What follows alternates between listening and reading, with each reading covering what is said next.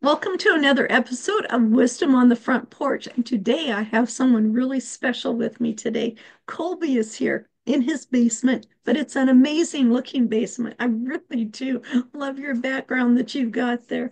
So, Colby, tell us just a little bit about yourself, who you are, what you do, and why you do it. But we'll talk into that later. Yeah, well, I'm honored to be on LS. And yeah, I'm Colby Wegter. I am a 35-year-old. Let's see, how do I put this into short terms? I help six-figure agency owners trying to get to seven figures. The problem with these six-figure agency owners is they're working 50, 60, 70 hours a week, right? So they don't really have any freedom. Their agency runs them instead of them running it. So I help them reverse that trend and increase their earnings while they do it to have more autonomy, which is the name of my business, Autonomy Agency, with the hope of, getting them to the point of where they can say yes to whatever they want and no to whatever they want, working together. So that is the long and short. Well, that's definitely the short of it. Yeah, I love that because you help them own their time instead of trying to manage it because they need to own it to get to where they're going. How did you get started in this? Yeah, so I've been very like transparent with anyone who asks is I kind of backed into helping this group like kicking and screaming in a positive way in that I up until recently had my own agency for 8 years and got it to a very successful spot. But the reason I'm helping solve kind of the burnout problem and overworking and that sort of stuff is because I personally did that, right? So Mm, about 7 years into the agency or 6 years into the agency, I burnt out really, really badly mm, twice in the same year. And in response to those, I had to make drastic changes, and they just happened to be changes that had really good effect. And I got my 70-hour work weeks down to 8. We wow. doubled in revenue within a year. And so these were things where I was just like anyone who I coach is, at the beginning you think, oh, it's not possible, or at least it's not possible for me. Yeah. My hope is that they can see not only is it possible, but it's possible without burning out first. I already burned out for them, so I would like them to not burn out and be able to actually see that come to light and to have a better life, right? To have that autonomy that regardless of how much you want to earn, just the ability to say yes to whatever you want and no to whatever you want is to me the most clear freedom there is, honestly. Yeah. So if you were burnt out, what made you keep going? Well, there's just the logical side of I had a young family and Ah, I where my generation, being 35 years old, is the first generation that's worse off than their parents, right? So we have student loan debt and you own a home and those sorts of things. Okay, it's all good debt. I'm not irresponsible with my finances by any means, but I would love that. I personally am like teaching autonomy for your agency. I don't have personal autonomy in that I still owe things because I have the house and these sorts of things. Um, so when it comes down to it, I, yeah, I kept going. One out of logic and two because it was also one of those things where I was hard-headed enough where it was mine, right? Like it wasn't only mine, I was a partner. But when you see something go from $0 to several million dollars, you want it to be you want it to start feeling better too. And so I yes. think there was an element of me that was because I've never been primarily motivated by, I mean, I'm not at all motivated by status and money is definitely a motivator, but it's not the top of the list. And so to me, it was like, I want to create something substantial. And I've put Nice. in, 6 years of my life, 7 years of my life into to doing it. Um, so yeah, it's no one's ever actually asked me that question. Why did you keep going? Um, so you can kind of hear me Yeah. try and navigate the answer as I'm saying it, but it's yeah, Well, and that's that's part what of it is. wisdom on the front porch is yes, it's about entrepreneurs, it's about our culture and our lifestyle, but I really want to bring value to the entrepreneurs. So as they're going through it, it's like, oh, this is such a struggle. Why am I still doing it? Why do I keep going? And I think by hearing it from others that have gone through that and listening to things that they do kind of gives them the meat and potatoes or the strength, whatever it is that they need so they can keep going too, to see that, yeah, don't quit. I mean, don't quit. There's been times I wanted to just quit. It's like, this is hard. I've never done this before. I don't know what I'm doing. And you just get all those things going through your head. And and it's okay to take a pause. One time I took everything off the walls, excuse me, took down all my vision boards, everything like that. Mhm. And I just started bawling. My husband comes, I was out in the shed, and my husband comes out and he goes, "What is wrong?" I said, "I'm such a failure. Nothing is working out. I should have been here. These other people that were there." And he said to me the most smartest thing. He goes, "You are just barely getting started." Yeah. And it was true. I mean, I still had a lot of learning to do. I still have a lot of learning to do. And it was just like, okay, so I'm not going to quit. I'm not going to stop. I'm just going to take a break and see what's not working and what is working. What do I need to adjust? And I realized that I had been chasing so many things from what other people were saying, oh, you need to do this and you need to do that and all of this, that I actually lost sight of why I wanted to be here in the first place. What Mhm. was bringing me joy? What did I want to bring a value to others? Once I got back to that, then it was like, boom, I'm ready to go again. And it's like you just get propelled to another level. You get propelled further down the road from where you're going. So I totally understand that. Um, yeah, and we need to, my friend Jose Escobar says a wave lifts all ships. That came from something that actually President Kennedy said too. He actually got it from somewhere else. But it's true. We want to lift everybody up. It's not like we just do one thing and navigate around everybody. And I've been learning that the more you help others, the more you get them to where they want to go. You just automatically get to where you want to go, which I love that part of it because Mhm. I love helping others get to where they need to go. So speaking of that, as you're helping others, what are some things that people can do um, when they've gotten into that spot that they see they're starting to get burned out? What are maybe some warning signs they should watch out for? And then what would be some tactics that they could do to not go there? Yeah, that is, you really kind of hit the nail there, is that the reason you burn out is because the signs are very obvious. Like they will throw themselves at you over and constantly, and you will ignore them, and that's how you burn out. Yeah, That is not only my experience, that is everyone's experience with burnout, right? So the thing with that is, acknowledgement is great.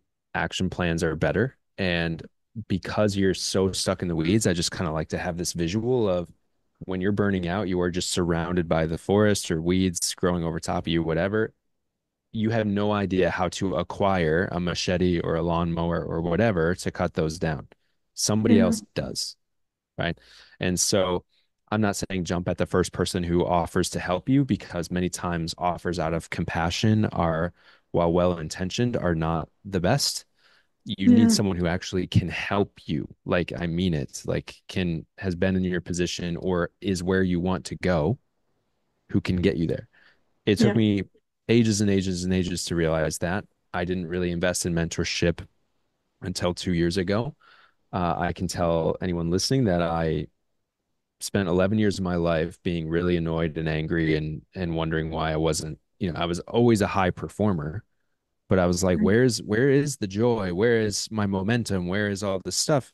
That was a victim mentality. I didn't look outward enough. And the moment yeah, I did and entrusted not only my time and trust, but my dollars into people who were further ahead, amazingly, I started performing in a way in which I felt enriched by it. Right. And nice. so what I would say is, if you think you're burning out, you already have. If you're concerned you're about to burn out, you will. So it's not, if you can identify that, the next logical step to me is start, or my advice to you would be to start looking outward. Yeah, Whether it's therapy, whether it's medication. I'm certainly not advocating as a medical professional. I'm just saying do what's right for you, whether it's life coaching, whether it's a business coach, whatever. Right. The last thing you should do is continue on with what you're doing. That would be my anti advice is keep going with how it's going. I would not recommend it. Right. So Yeah. No, in fact, I was just reading in the Secrets of the Millionaire Mind how he's talking about, oh boy, I hope I get this right. So I'm going to use my own example. So you've planted tomatoes and you bring a basket that's made to hold eggs and you put the tomato in there and you take it to the house and you wonder why the tomatoes haven't turned into eggs. And so you go do it again. Put the tomatoes in the basket, take them to the house. Why aren't these eggs? And it's like you're doing the same thing, but you're not looking at what you're doing. You're not listening to what the signs are. It's like these are tomatoes. They're never going to be eggs. And that's really a poor example of what he was saying. But it's like you're doing the same thing over and over, expecting different results, and you're not doing anything different. So mhm. it's like, these are tomatoes. Oh, well, when I take them in, I can make tomato sauce out of them, you know.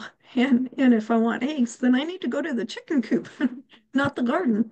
So so it's kind of like make sure you're not repeating the same thing over and over again, expecting something different, but not taking any action to make sure that something different is going to happen. Yeah, and when you're stuck in that cycle of everything's falling apart and it's all on me and that sort of stuff, that's usually a really good indication of it shouldn't be all on me, right? Yeah, Like yeah, I have no one to blame for my burnouts but me. I yeah, said yes to everything. I thought I needed to be the one to solve it. It's not, it's an empty well. Even if you do solve it, it's going to be so hollow because you're going to be so exhausted. There's yeah, nothing there. Um, so there's this mentality of peaks and valleys. I've been using this a lot lately. It's funny how these things just like keep reoccurring, in the same week. But everyone's trying to get to the peak. But if you really think about it logically, the peak is the air is thin up there, nothing grows, and if you're by yourself, you die. Like if you stay yeah, there, right? And so it's really the valleys where things are a bit tougher or not as comfortable. Um, I've been asked numerous times in my career, how are you even where you are? And I say, well, I'm nowhere where I want to be. But if you're wondering like how I got here, it's by being uncomfortable all the time. Like I'm just uncomfortable constantly. yeah. Because Les it's that Brown whole, talks about that. He yeah. goes, get comfortable being uncomfortable because that's when you're growing. That's when you're making the changes. Yeah, my one of my favorite quotes is just growth is 1 foot outside of your comfort zone, right? So it's Yeah, it's really important.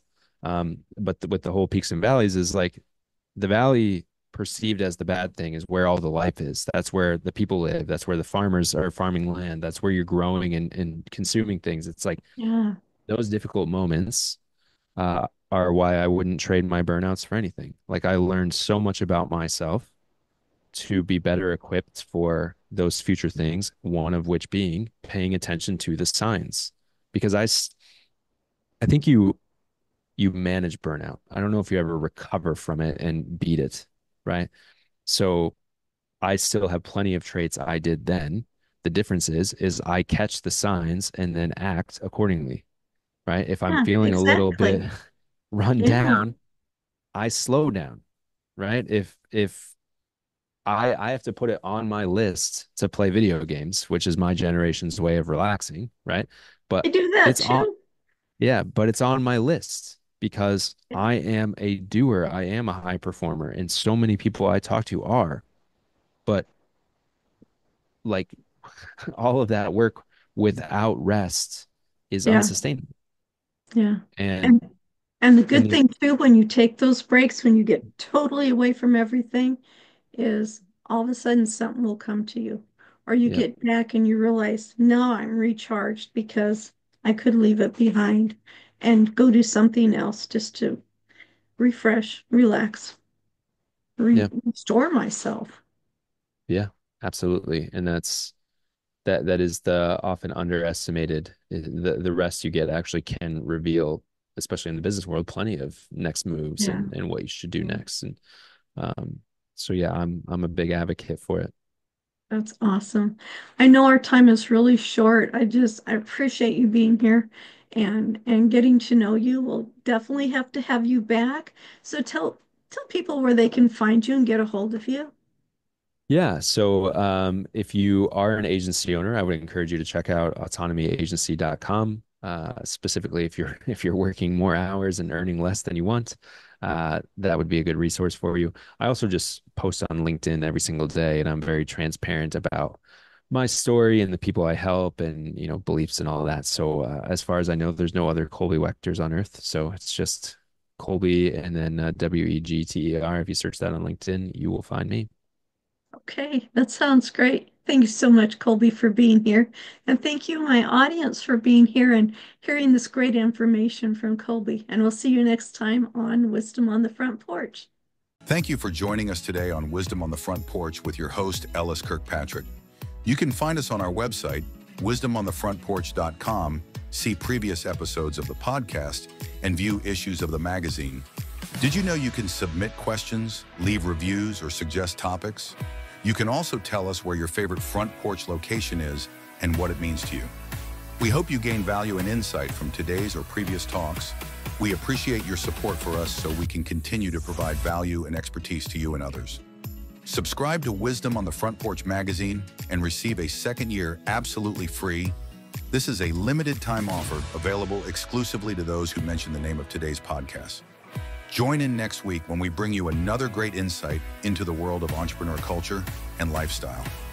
Make today a great day. Always believe that something wonderful is going to happen.